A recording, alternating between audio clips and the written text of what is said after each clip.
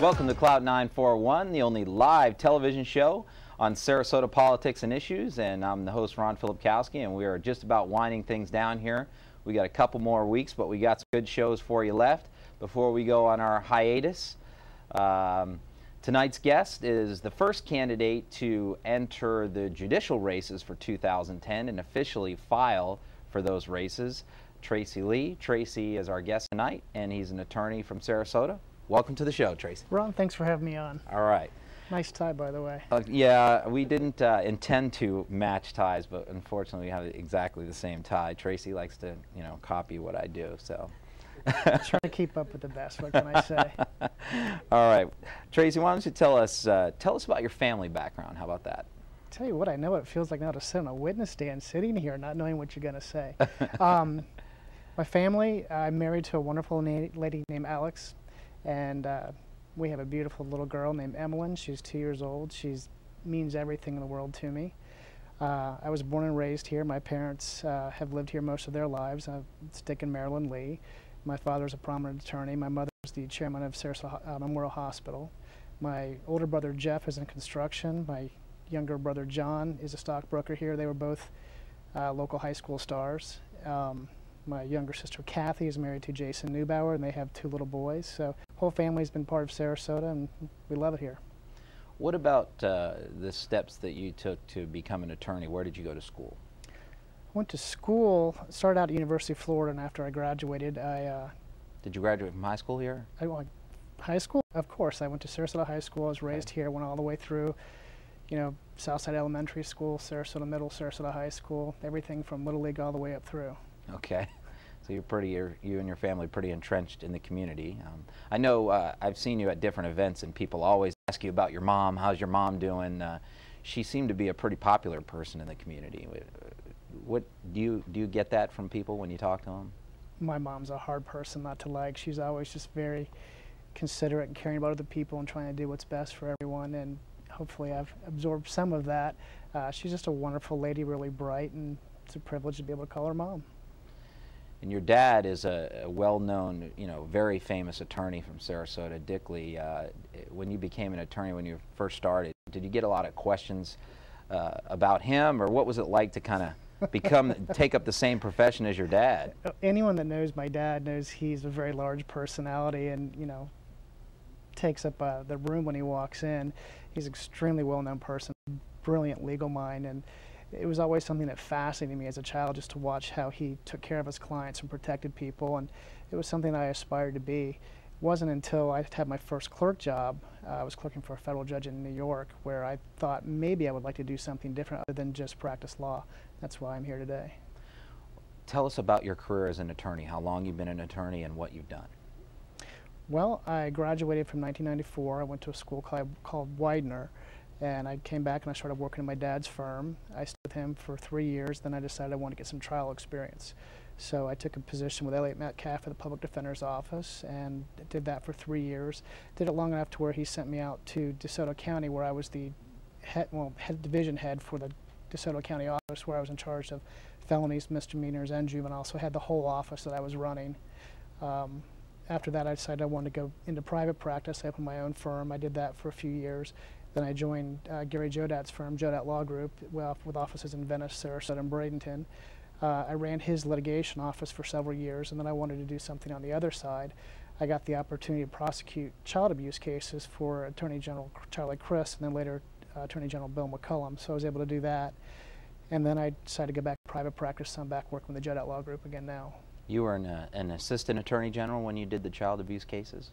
Senior assistant attorney general. That just means you've been practicing for more than 5 years when you take the job. So that must have been an interesting position.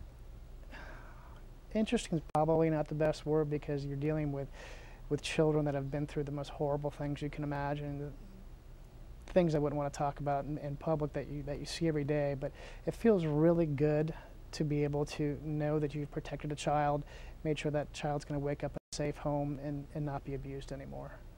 Okay, before we talk more about your sort of legal career in the law, I want to ask you what's called Clout soul-searching questions, okay? We ask sort of every candidate who files to run has to run this gamut of questions, okay? Why don't you tell us about a famous person, a historical figure that you admire and why? Historical figure. Oliver Wendell Holmes is a Supreme Court justice. He was a Chief Supreme Court justice. And it was the most important thing to him. He became well known for making sure that he followed the law. There's a lot of judges that legislate from the bench. If you do that, you unravel the whole core of what our country is based on with a three-tier system. If judges are legislating, they're not following the law, they're making the law. A judge's job is to take what the legislation has passed and apply that law. Because he was the first justice that I know of that really stood for that, he's the person I most admire. What about a hobby or interest you have on the side that has nothing to do with the law that might interest people or surprise people? I'm into horses. When I was in law school, people pretty much stuck to studying, and after a while I needed something to do, so I started riding, and I found out that I had a natural gift for it. And as I came back here, my family has a cattle ranch and had some room, and I started raising horses, and I learned that I have a gift where I can gentle almost any animal. So if someone came to me with a horse that was wild and unruly, if you just gave me about 30 minutes, I could tame that animal and pretty much have it be able to follow me around and do things like that. People should hang out with horses a little bit more often. They really, if you have respect and show authority, they will do really whatever you want. They're amazing animals. It's somewhat similar to what you need to have in court. You certainly can't be just authoritative in the courtroom. As long as you show people respect, then everything works the way it should. And that's something, hopefully, that hobby will be able to bring into the courtroom. You own horses to this day? I'm down from 25 to 5. 25? Yeah, wow. I was breeding championship horses. I had a world champion stallion and traveled all over the country showing horses. But when I met my wife and she got pregnant, it was really choosing between the horses and spending time with my baby. And there's nothing better than spending time with my baby. So okay. I'm down to 5, and that's about as small as my horse habit can get. What about music? What kind of music do you like?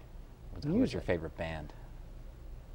Well, I grew up here, so it's a mix of country and reggae, I suppose. So if I had to pick a concert I'd go to, I guess a Jimmy Buffett concert would be about as good as any. Okay. You might not want to go there as a judge, though. You know, you might have to put a few people in jail for some of the things that are going on there, but that's a good choice. How about you grew up in Sarasota, you lived here your whole life. What about a favorite restaurant? You have a place you like to eat around town? Well, I suppose it depends on what you're asking. If it's anniversary night, I'd go to Michael's on East. It's a great restaurant and treats you really well. Just a regular night, I'd go to Pacific Rim. That owns the restaurant. It's a friend of mine. Really good food. But if I got to pick, probably Daiquiri Deck or Sharky's on the Pier. I'm a t-shirt and jeans kind of guy, so if I got to pick, I'd go out and see the ocean. All right. Well, I think you've pretty much run the gamut. Let me ask you one more. How about your all-time favorite movie? Movie? Well, I'd probably pick one of two.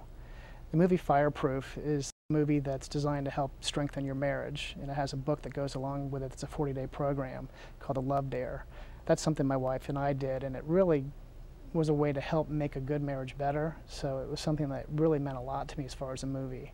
But it was just watching a movie, it would be Seabiscuit, just because of the horse stuff. I mean, I can watch that movie 100 times, and it wasn't exactly historically accurate, but it's a good movie, and it's really neat to see what they did with a really good horse.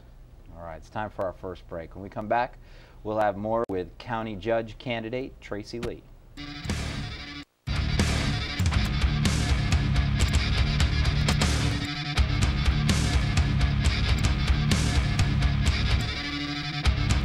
Expert